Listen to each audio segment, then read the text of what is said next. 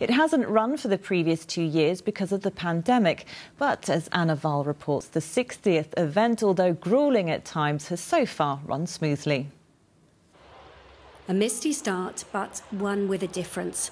From the ground, the lineup looks the same. From the air, a tribute to a very special year, 60 years of 10 tours.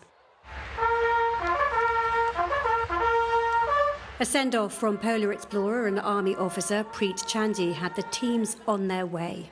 Just to see all these young people going out and doing this, it's just really incredible. So, yeah, this is about them, really, and just amazing for them all to get here on the 60th year. And, yeah, it's really exciting to be part of it. 3, 2, 1.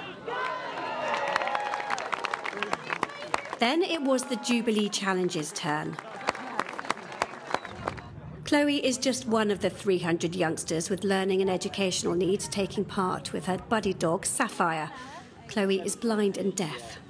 It's very mixed feelings, to be honest. I am very tired, but also I'm really enjoying it because it is a really good experience, and I have been convinced to come back next year.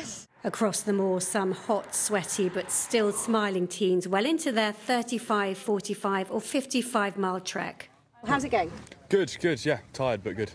Is it harder or easier than you thought it was going to be? I think harder, definitely due to the weather. How's it going? You getting on all right? Yeah, not too bad, thanks. Brilliant. Yeah, nice weather. But... It won't be long before the teams settle down for the night on the moors, and we should see them start to arrive back at camp at 8 o'clock tomorrow morning. Anna Val, BBC Spotlight, Dartmoor.